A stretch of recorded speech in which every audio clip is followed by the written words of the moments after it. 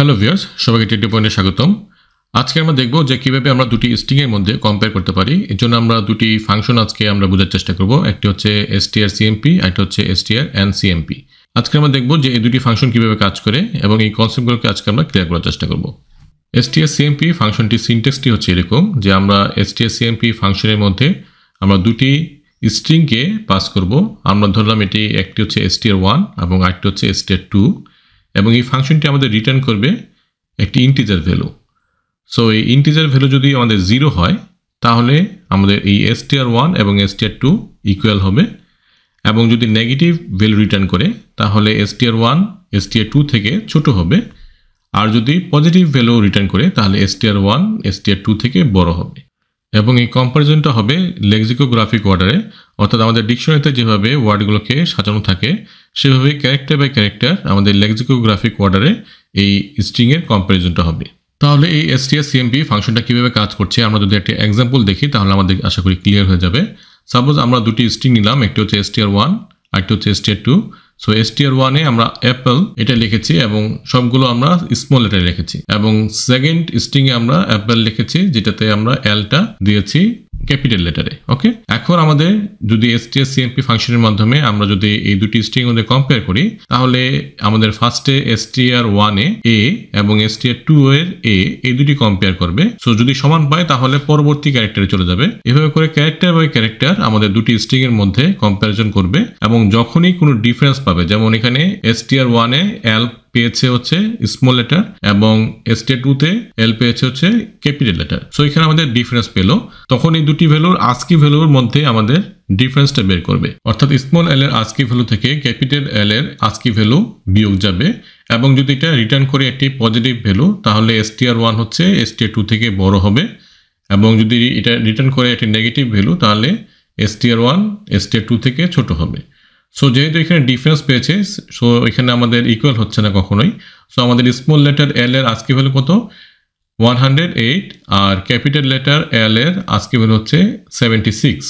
তাহলে যদি আমরা str1 থেকে str2 আমরা বিয়োগ দিই, অর্থাৎ স্মল লেটারের যে আস্কি ভ্যালু এটা থেকে যদি আমরা ক্যাপিটাল লেটার আস্কি ভ্যালু যদি আমরা বিয়োগ দিই তাহলে আমরা একটি পজিটিভ ভ্যালু পাচ্ছি।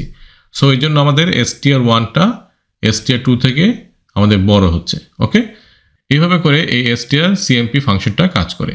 এখন আমরা আরেকটি এক্সাম্পল দেখি। সাপোজ আমরা str1 এ নিলাম অ্যাপল এবং str2 তে নিলাম হ্যালো। তাহলে আমাদের str1 এ যে ফার্স্টের ক্যারেক্টারটা কি a, এবং str2 তে আমাদের ফার্স্টের ক্যারেক্টার হচ্ছে h। ফার্স্টেই আমাদের কিন্তু ডিফারেন্স পেয়ে গেল। সো পরে যে সকল ক্যারেক্টার আছে এগুলো আর চেক করবে না, জাস্ট এই দুইটার মধ্যে যে আস্কি ভ্যালুর ডিফারেন্সটা কত সেটা এখন বের করবে। স্মল a এর আস্কি ভ্যালু হচ্ছে 97 এবং h এর আস্কি ভ্যালু হচ্ছে 104।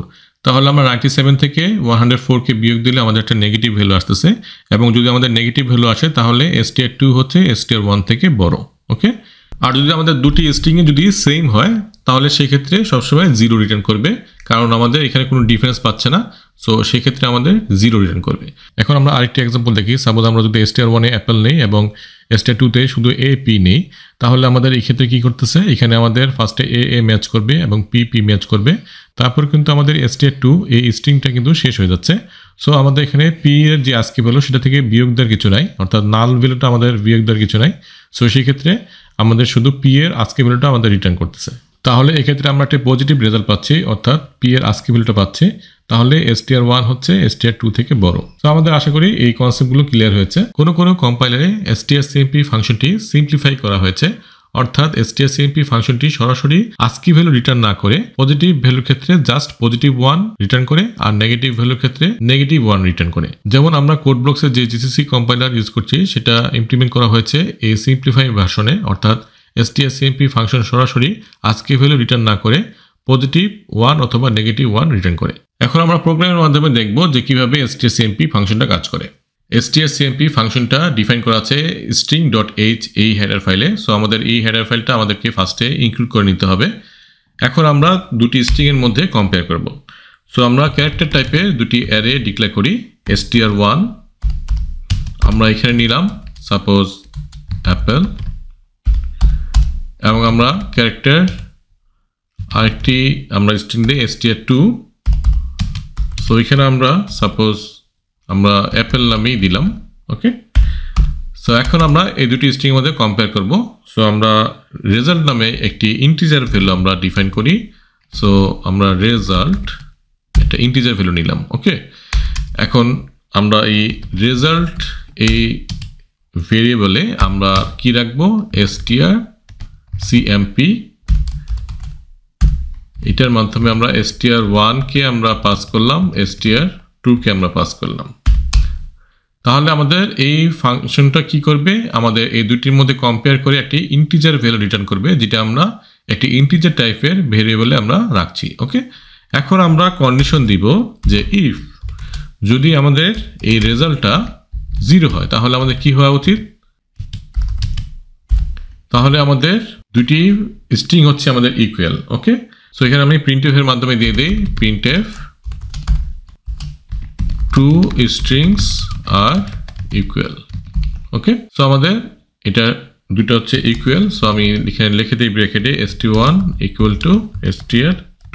আর আমরা এলসে কি লিখবো, এলস ইফ যদি আমাদের এই রেজাল্টটা 0 থেকে ছোট হয় অর্থাৎ নেগেটিভ হয় তাহলে কি হবে, প্রিন্টএফ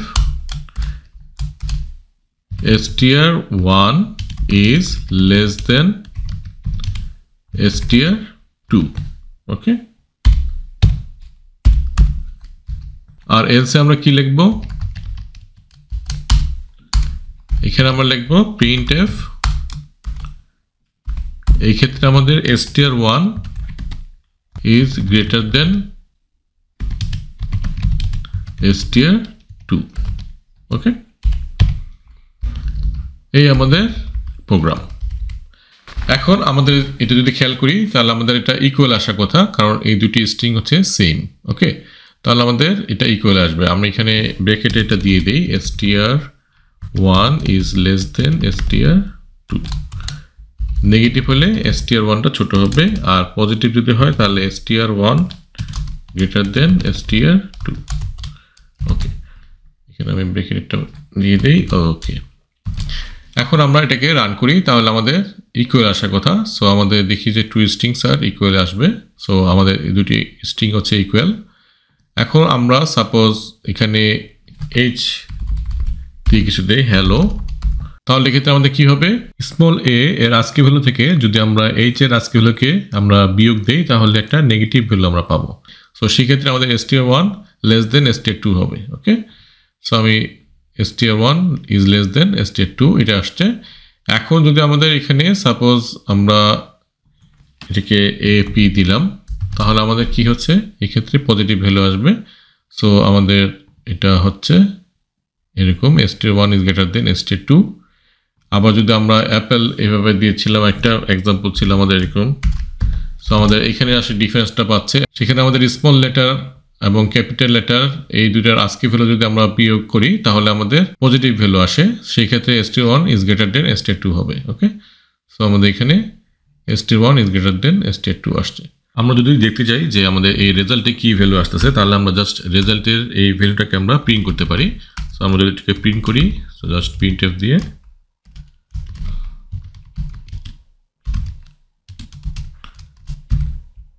সো আমি পার্সেন্টেজ দিয়ে আমি প্রিন্ট করতেছি।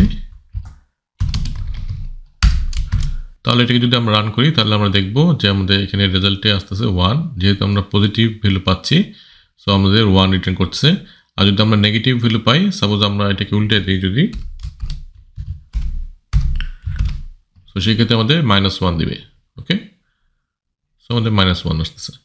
সো এই কম্পাইলের ক্ষেত্রে strcmp ফাংশনটা রিটার্ন করতেছে পজিটিভ ভ্যালুর জন্য 1 এবং নেগেটিভ ভ্যালুর জন্য হচ্ছে -1। ওকে, এখন আমরা যদি চাই যে আমাদের এই দুইটি স্ট্রিং এর মধ্যে জাস্ট প্রথম 3টি ক্যারেক্টারের মধ্যে কম্পেয়ার হবে আর অন্য ক্যারেক্টারগুলো ইগনোর করবে। ওকে, সো সেই ক্ষেত্রে আমরা strncmp এই ফাংশনটাকে ইউজ করতে পারি। সো এই ক্ষেত্রে আমাদের জাস্ট একটা প্যারামিটার বাড়বে যে আমরা কত ক্যারেক্টার পর্যন্ত আমরা কম্পেয়ারটা করতে যাচ্ছি। সো আমরা যদি এখানে 3 দিই তাহলে আমরা এই 3টি ক্যারেক্টারের মধ্যে আমরা কম্পেয়ার করতে যাচ্ছি এবং strncmp ফাংশনটা এই 3টি ক্যারেক্টারের মধ্যে কম্পেয়ার করবে এবং একটি ইন্টিজার ভ্যালু রিটার্ন করবে। সো আমরা যদি এখন রান করি এটাকে তাহলে আমরা দেখব যে এটা আমাদের 0 রিটার্ন করছে, কারণ হচ্ছে আমাদের এই 3টা ক্যারেক্টার কিন্তু সেম। ওকে, তাহলে আশা করি আজকে আমরা বুঝতে পারলাম যে strcmp এবং strncmp ফাংশনটা কিভাবে কাজ করছে। আমরা নেক্সট ভিডিওতে দেখব যে কিভাবে আমরা নিজে থেকে এই strcmp ফাংশনটাকে ইমপ্লিমেন্ট করতে পারি, অর্থাৎ আমরা কোনো ফাংশন ইউজ না করে কিভাবে আমরা দুটি স্ট্রিংয়ের মধ্যে কম্পেয়ার করতে পারি সেটি আমরা নেক্সট ভিডিওতে দেখব। সো আজকের জন্য এটুকুই, দেখা হবে নেক্সট ভিডিওতে। আজকের জন্য আল্লাহ হাফেজ।